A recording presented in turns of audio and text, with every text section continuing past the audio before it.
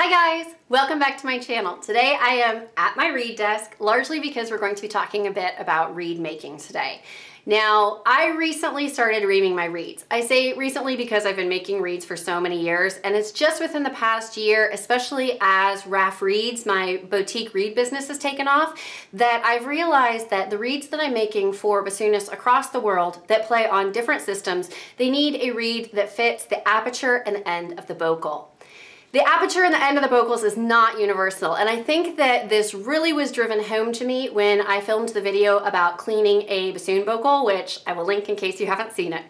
In that video, I mentioned that my heckle vocal, I was concerned about trying to use the Cobalt bassoon brush because I was fearful that it would get stuck in the end of the vocal, and I didn't want to risk any repair on it because it's such a great vocal. And I realized that, as so many of you were commenting that you didn't understand my fear, there is such a difference in bassoon vocals and the aperture and opening. The diameter is not universal. Because I'm making reeds for you guys and so many of you play on various setups, I've realized that I need to start reaming the reeds so that they fit and they match to what it is that you are playing. Since I started reaming reeds, I have noticed that it does raise the pitch ever so slightly. Now this is a very logical side effect because the overall reed has been shortened. Now it's only been shortened about 4 millimeters, but that 4 millimeters does raise the pitch.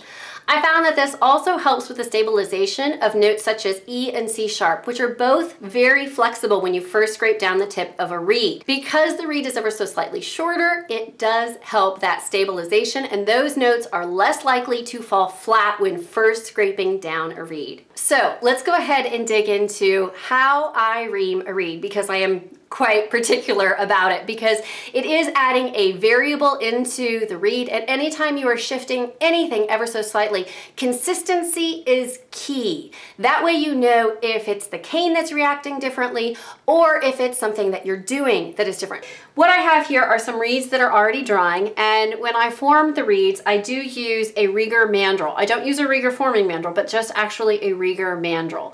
Now, when I ream the reeds, I do match it with a Rieger reamer. I think it's important to make sure that you are matching a mandrel to the type of reamer that works best for you, largely because you want to make sure that you're not accidentally reaming from here to here, and sometimes the reamers can go in too far into the reed and you end up reaming between that first and second wire, and all I want to do is make sure that I have this reed that will go down to that original line that is on the Rieger mandrel. I do have to say that if you have an older Rieger mandrel from about 20 years ago, that the line may be in a different place. Now, when I formed the reed, I did go ahead and make sure that it went all the way down to that line, but after I have formed the reed, I go ahead and I wrap the reed with the FF nylon thread and the Duco cement. The amount of tension that is put on the reed with the nylon thread, as well as the amount of Duco cement you use, can definitely shrink how far that reed then fits onto the mandrel. When I first actually do wrap the reed, it will still go down to that line, but after the first time I soak it and clip the tip, I let it completely dry out, and that's when the shrinking of the tube actually happens. Now, I find this is helpful because it will help put a good seal on the reed so the end of the tube doesn't leak, which is in a way a good thing, but it does mean that for those of you that are playing on a different style of vocal, that it no longer actually goes down to that line.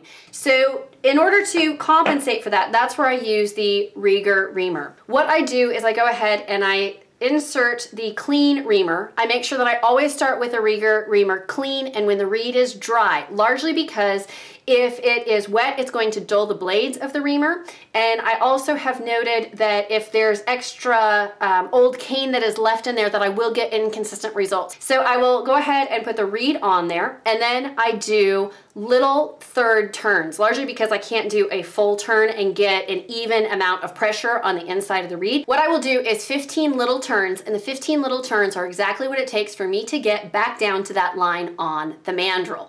1, 2, 3, 4, 5, 6, 7, 8, 9, 10, 11, 12, 13, 14, 15.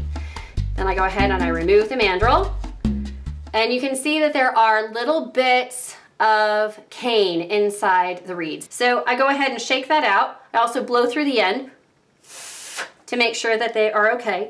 There might be some little hangy down threads. This time there isn't, but if there is, I'll go in with a rat tail file and go ahead and clear those out so that it's clean on the inside. Then I double check that it fits down to the line on the mandrel, and voila, it does. I hope that you enjoyed this. If you did, be sure to give it a thumbs up. Be sure to click that subscribe button, and I will see you guys next time. Bye.